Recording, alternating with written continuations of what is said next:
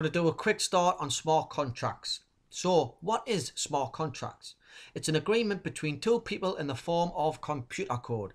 They run on the blockchain, so they are stored on a public database and cannot be changed, meaning they can be sent without a third party, meaning a middleman.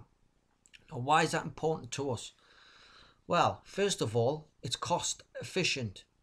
If we're paying for solicitors and estate agents and type of stuff like that, it's more money out of our pocket. The speed that you can have a smart contract, it's a lot quicker than waiting days for solicitors to get back to you and estate agents and stuff like that. But I'm just doing the analogy on property. So smart contracts allow you to exchange anything of value, including money, shares, property, and exclude the middleman. So if you've loaned someone money and they decide to run away with that money, that is implemented in a smart contract, so they can't physically take it. It's stored on the blockchain, and if they don't come up to their agreement, the money goes straight back into your account through the blockchain with the transparency that it has. So you can't get sort of frauded. So just think of a smart contract as a vending machine. You've got your money, you put your money in the vending machine, you press the code, and you get that prize. And it's similar to a smart contract. So if you put the wrong amount of money in and press the button for that prize, you will simply not get that prize. Or if you simply put the right money in and press the wrong code, you will not get that prize. And that's sort of the similarity between a smart contract. Basically, you come up with an agreement, it gets put into computer code, you pay your money or the seller pays his money, and it's stored up on a blockchain and it can't be manipulated, and that is final. So for an example, you want to sell your property, you have to go to the estate agents, you have to agree a price, and they put your property on the market for sale. A seller eventually comes in with a price, and it goes back and forwards until it's agreed. So you found a price, it's agreed, and then now you need to go and do the legals, which is solicitors. So you're going to see your solicitor, they do all the drafts and stuff like that, which could take a lot of time. And it does, because I've experienced it myself. So the smart contract's going to eliminate that. And it's going to save you money, and it's going to save the seller's money.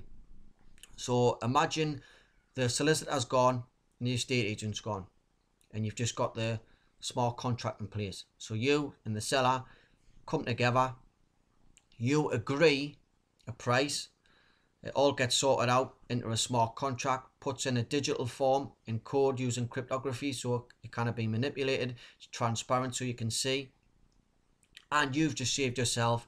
Some of the prices range from 3,500 to 5,000 depending where you are, and that's going to take a fraction of the price to get a smart contract in place.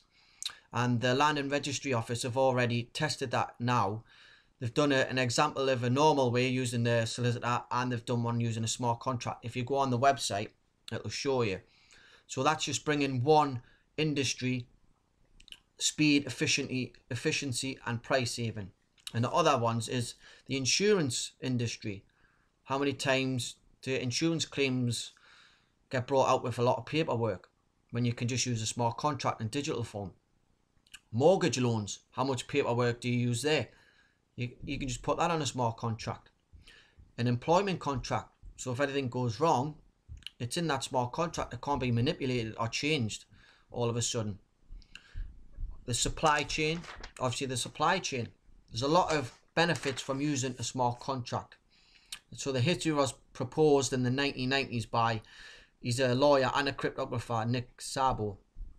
So obviously there's a lot of people implementing smart contracts in different currencies, including Bitcoin, Ethereum and Ripple, and we're still in the early adoption stages, so it's going to take a little bit more time, but there's millions of smart contracts being implemented around the world now as we speak, and it's only growing and growing and growing.